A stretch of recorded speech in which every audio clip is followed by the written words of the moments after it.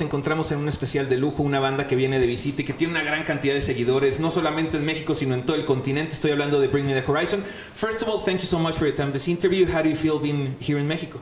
Yeah, excited. Cool. Now, talking about this album, That the Spirit, tell us how hard or how fun it was the creating process. How can you explain it? Yeah, it was fun, I think.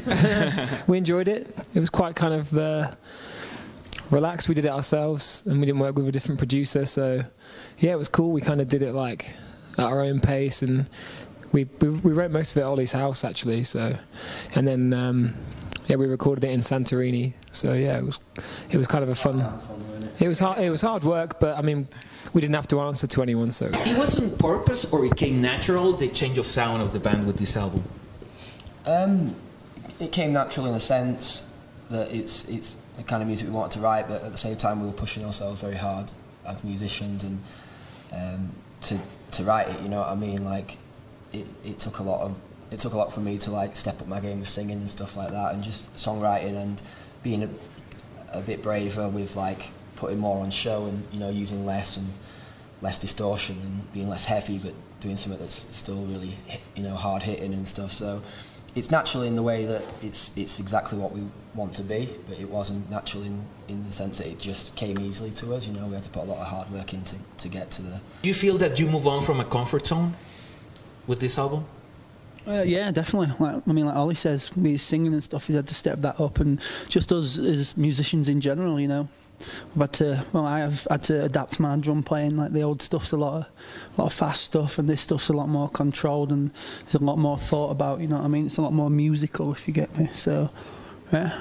Cool. Now, if you have to say a lesson that Sempiternal give it to you, what could be the biggest lesson that album give it to you?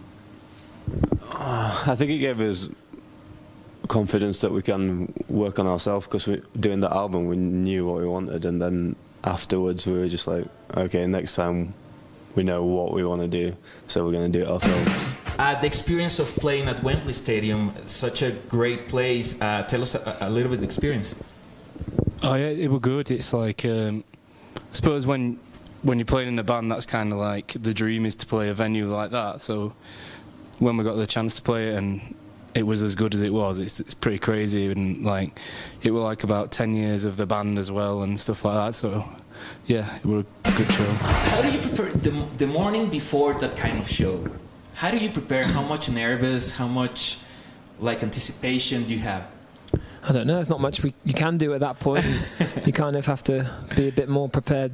I think Wembley came at the end of a lot of touring for us, so we pretty much, I think we were quite tight anyway, so it was just a question of thinking more about the extra songs we were adding in, because we wanted to do a couple more like special ones for the show and do a long set, and then it's like things like pyro and making sure you don't get set on fire and stuff like that. So yeah, and obviously there's a lot of production stuff. So it was scary because like a lot of bands play Wembley, and it kind of can define where you go on from there. Like, and especially because it wasn't part of a tour, it was like our one big show in England.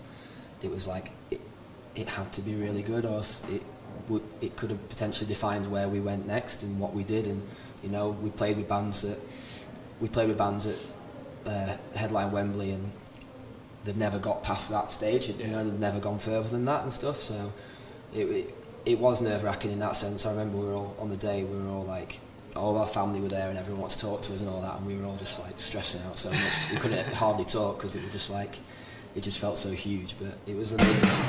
Now, Oliver, talking about the Enemy Awards, the incident with the Coldplay table, I think it's great. I think that awards need that kind of shit because it's kind of boring lately, the awards. Tell us a little bit. I read that it wasn't on purpose, that you didn't know that was a Coldplay table. In your perception, what happened there? It was just one of those things that you just do it and you don't realise how much of a big deal it's going to be.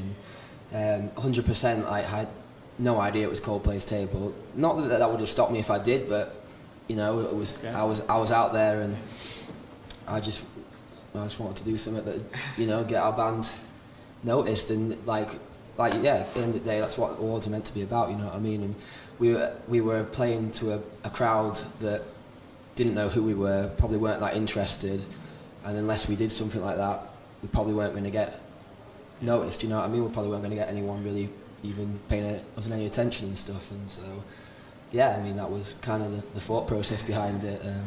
We had no idea how much it was going to snowball out of control after. And when did you realize, oh shit, this is Coldplay table? I mean, do you check it out when you were on the table? I think one of the band told me. You didn't know till afterwards, did you? I think one of the band told me that it was their table. And I was like, oh shit, really? Now, talking about lyrics, about perception, how much have changed the perception about death since you start with the band until now? Whose perception, ours or? Yeah, like the band in general. I don't know if that's changed a lot over the years. I guess. I don't know. That's a really weird question. Took me off guard. But do you think? Do you write sometimes about that in your music? I mean, yeah. To be fair, you're right. It's something I am infatuated with, and it's something that I think most people are. It's the unknown, and it's the big question, and it's always looming over our heads, and it is usually used more as metaphors and a way to get a point across rather than it being literal. I mean, we've had some stuff in the past where I've talked about romanticising my death and stuff like that, and people not being happy. But at the end of the day, it's a very powerful word. It's a very powerful emotion, and it's the easiest way to get to someone's heart. You know what I mean? It's the easiest way to get a point across when you're talking about depression or you're talking about emotion and stuff. So yeah, it's one of those things where people can take it out of context and get mixed up. But it's kind of there for people to explore themselves and take what it means to them rather than me to try and explain it in interviews what it means, you know. Now, we're a music channel, so I'm going to ask you about some videos and tell me what you remember about making it. Start with Shadow Moses. Cold. It was really fucking cold, yeah. I guess so. We did it in Germany. We shot Shadow Moses and Sleepwalking back to back in Germany, and I just remember it being extremely cold. We'd do a take, and then we'd have to run into the van and get warm, put our coats on. It was like -11, wasn't it? Yeah, really? It was ridiculously cold. So really like trainers and shit. Weren't we? Yeah, we just had normal clothing on. So yeah, we'd do a take, run in the van, get warm, get back out, do another take, and so yeah, it was just extremely cold. Now, other one, Throne. Throne. Throne pretty cool.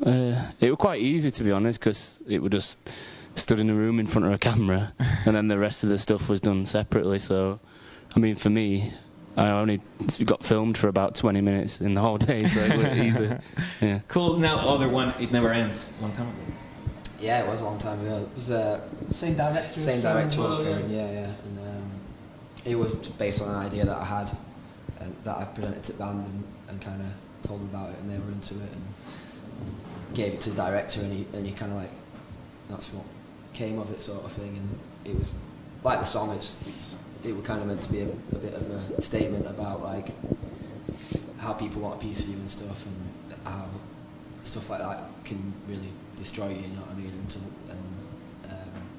Yeah, it was particularly like, what's the word? It was particularly like meaningful at that time in my life as well. Cool. Now, your experience of also working in a graphic novel raised by raptors, it's totally different thing that you do in Bring Me the Horizon. How was the experience? Or how is the experience? It's cool, yeah. It's something that I'm kind of doing behind the scenes while I've got time to do it with some friends and that. And yeah. Now, do you think that after so many years, the internet helped or it hurt music? It helped. What's that? Sorry. It helped or it hurt music? A bit of both. You know, I think for us it kind of helped us get our name about there, and you know what I mean. It helped us. Help people get into us, you know what I mean? But I think in a bad way, I think it's a lot of people nowadays, they see bands getting successful and they just, people nowadays just want everything instantly, you know what I mean? They want this instant fame and all this stuff, and all, people just don't seem to want to put the hours into it, you know what I mean? But whereas we use the internet to help us, but we worked our socks off, you know what I mean? We played whatever show for whatever money we've travelled around the world. We've been doing it for 12 years, you know what I mean? Whereas nowadays I think people just see that and they like expect success nowadays, whereas we worked for it, and I don't know, it's different in it. There's good and bad things about everything, so I don't know. And what is the key of consistency in your band that after so many years you're still together? Yeah, we're friends at the end of the day, you know what I mean? You see a lot of bands come and go and members leave band. I mean, we've had members leave and stuff like that, but we're friends at the end of the day, and that's why we wanted to start this band, because we were friends and we wanted to play shows and play music together. It weren't about being famous or being successful.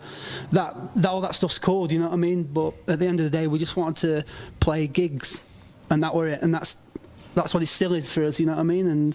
And I think that's one of the good things about our band, is that we never expected anything, and we just worked hard, and we just, stuck to our guns. And talking about Latin American crowd, Mexican crowd, how could you describe it so far? Loco. Loco. Are you having fun with, have you tried tequila, mezcal, all the Mexican alcohol? Yep, all that stuff. With all the worm and everything? Yeah, done that, not worm. Yeah, I think we have once before, haven't we? Have we ever worm? Yeah, we've done it before, yeah. It's cool, we like it here, you know what I mean? The food here is good, the beer here is good. Yeah, and we like the micheladas, yeah. It's good, we enjoy it here, it's good. Cool. Now, after all the singles in this album, is going to be another single, or you don't think so? Yeah, there'll be a couple more. Okay, so you don't start already a creating process for what could it be, a new studio album or new music for Bring Me the Horizon? It's not something we're thinking about right now. We still feel like we've got a lot to accomplish with this CD. Cool. Now, do you think that right now rock and roll is in crisis, or not necessarily in the mainstream way? I don't know if it's in crisis. It depends what you classify as rock and roll, you know what I mean?